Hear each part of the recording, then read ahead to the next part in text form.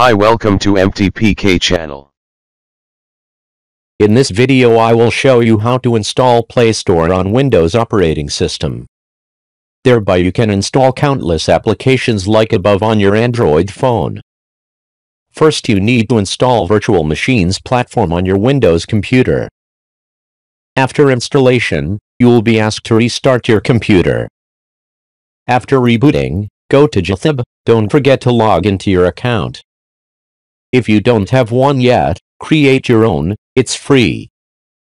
Next go to language.WSA repository and follow next steps. Here you will be guided to create an emulator environment for installing Android applications. Next you make a copy of the repository so as not to affect the original project. Click on Build WSA, then click on Run Workflow, type Pico under Variants of GApps. Finally click the Run Workflow button. It takes you about 5 minutes to create your own copy. After 5 minutes, 2 copies will be created. Choose the right copy for your computer and download it. The file is downloaded in compressed form and is over 800 megabytes.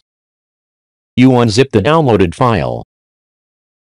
Next, find the file named install, right-click on it and click Run with PowerShell.